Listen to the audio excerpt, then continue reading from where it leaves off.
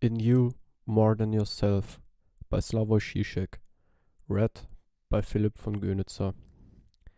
In so far as the synform is a certain signifier which is not enchained in a network but immediately filled, penetrated with enjoyment, its status is by definition psychosomatic, that of a terrifying bodily mark which is merely a mute attestation bearing witness to a disgusting enjoyment without representing anything or anyone. Is not Franz Kafka's story a country doctor, therefore the story of a synform in its pure, distilled, so to speak, form? The open wound growing luxuriously on the child's body, this nauseous, verminous apparature, what is it if not the embodiment of vitality as such, of the life substance in its most radical dimension of meaningless enjoyment?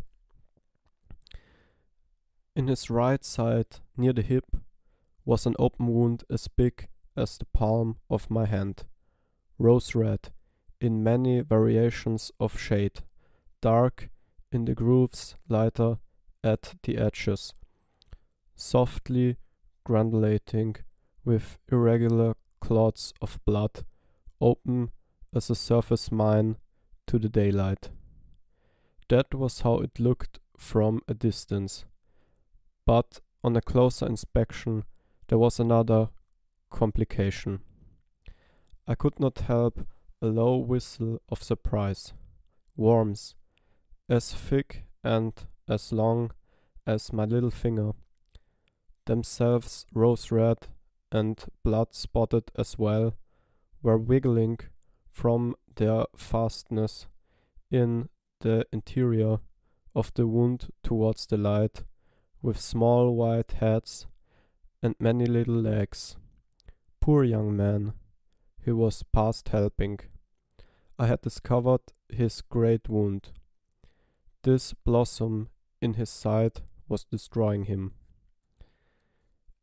In his right side near the hips, exactly like Christ's wound, although its closest forerunner is the suffering of Amfortas in Wagner's Parsifal. Amfortas' problem is that as long as his wound bleeds, he cannot die, he cannot find peace in death. His attendants insist that he must do his duty and perform the Grail's ritual, regardless of his suffering, while he desperately asks them to have mercy on him and put an end to his suffering by simply killing him, exactly like the child in A Country Doctor, who addresses the narrator doctor with the desperate request, "Doctor, let me die." At first sight, Wagner and Kafka are as far apart as they can be. On one hand, we have the late Romantic revival of a medieval legend, on the other, the description of the fate of the individual in contemporary totalitarian bureaucracy. But if we look closer, we perceive that the fundamental problem of Parsifal is eminently a bureaucratic one. The incapacity, the incompetence of Amfortas in performing his ritual bureaucratic duty. The terrifying voice of Amfortas' Vater Titurel, this superego injunction of the living dead, addresses his impotent son in the first act with the words, "Mein Sohn Amfortas, bist du am Amt?" To which we have to give all bureaucratic weight. Are you at your post? Are you ready to officiate? In a somewhat perfunctory sociological manner, we could say that Wagner's Parsifal is staging the historical fact that the classical master Amfortas is no longer capable of reigning in the conditions of totalitarian bureaucracy, and that he must be replaced by a new figure of a leader, Parsifal.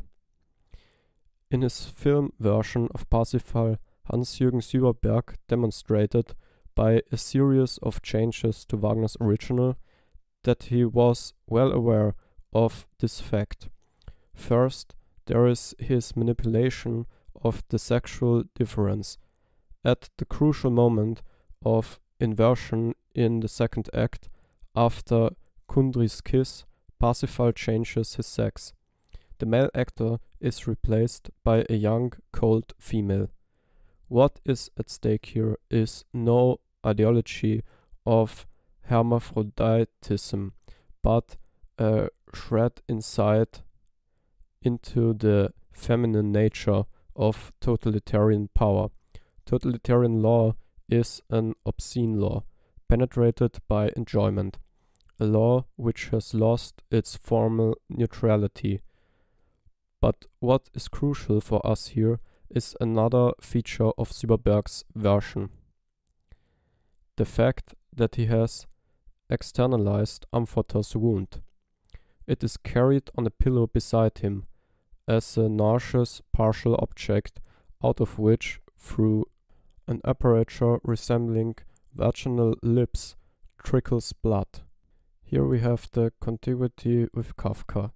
It is as if the child's wound from a country doctor has externalized itself, becoming a separate object, gaining independent existence, or, to use Lacan's style, existence. That is why Syberberg stages the scene where, just before the final denouement, Amfortas desperately begs his attendants to run their sword through his body and so relieve him of his unbearable torments, in a way which differs radically from the customary way. Already I feel the darkness of death enshroud me. And must I yet again return to life? Madam, who would force me to live? Could you but grant me death? He tears open his garment. Here I am. Here is the open wound. Here flows my blood that poisons me. Draw your weapon. Plunge your swords in deep, deep, up to the hilt. The wound is Amforta's symptom. It embodies his filthy, nauseous enjoyment. It is his thickened, condensed life substance, which does not let him die. His words, "Here I am, here is the open wound," are thus to be taken literally. All his being is in this wound. If we annihilate it, he himself will lose his positive ontological consistency and cease to exist. This scene is usually staged in accordance with Wagner's instructions. Amfortas tears open his garment and points at the bleeding wound on his body, with Syberberg, who has internalized the wound. Amfortas points at the nauseous partial object outside himself. That is, he does not point back at himself, but there outside, in the sense of there outside I am. In that disgusting piece of the real consists all my substance. How should we read this externality? The first, most obvious solution is to conceive this wound as a symbolic one. The wound is externalized to show that it does not concern the body as such, but the symbolic network into which the body is caught. To put it simply, the real reason of Amfortas' impotence and therewith for the decay of his kingdom is a certain blockage, a certain snag in the network of symbolic relations. Something is rotten in this country where the ruler has trespassed a fundamental prohibition. He allowed himself to be seduced by Kundry. The wound is then just a materialization of a moral symbolic decay. But there is another, perhaps more radical reading, insofar as it sticks out from the symbolic and symbolized reality of the body. The wound is a little piece of real, a disgusting protuberance which cannot be integrated into the totality of our own body, a materialization of that which is in amphotos more than amphotos, and is thereby, according to the classic Lacanian formula, destroying him. It is destroying him, but at the same time it is the only thing which gives him consistency.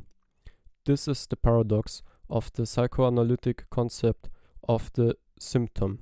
Symptom is an element clinching on like a kind of parasite and spoiling the game, but if we annihilate it, things get even worse. We lose all we had, even the rest which was threatened but not yet destroyed by the symptom.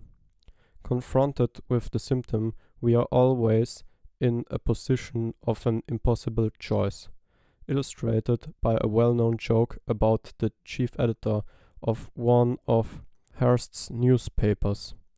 In spite of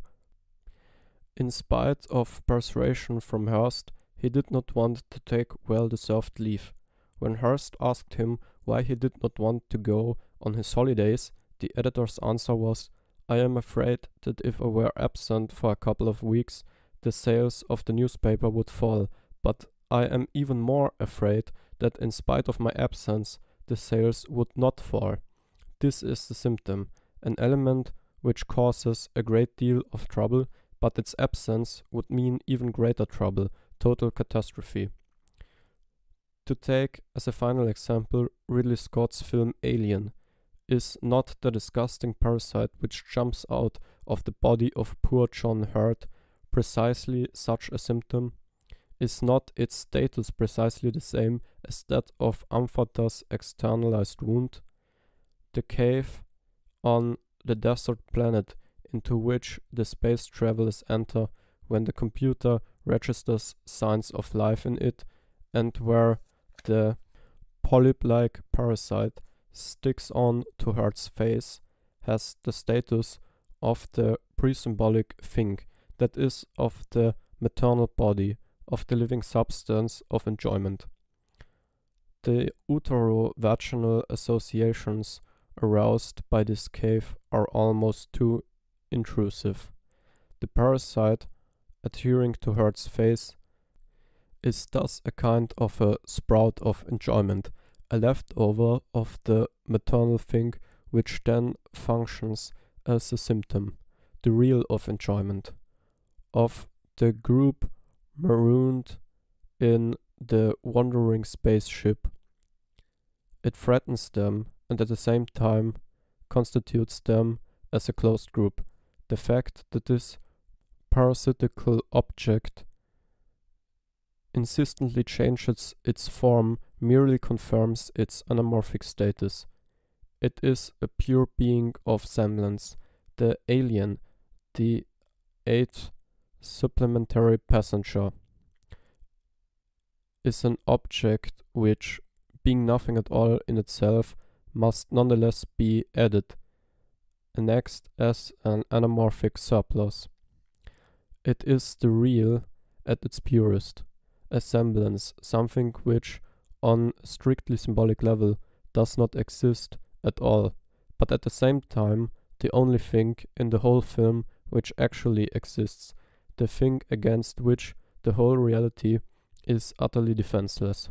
One has only to remember the spine-chilling scene when the liquid pouring from the polyp-like parasite after the doctor makes an incision with a scalp dissolves the metal floor of the spaceship. From this perspective of sin form, truth and enjoyment are radically incompatible. The dimension of truth is opened through our misrecognition of the dramatic thing, embodying the impossible chez soi.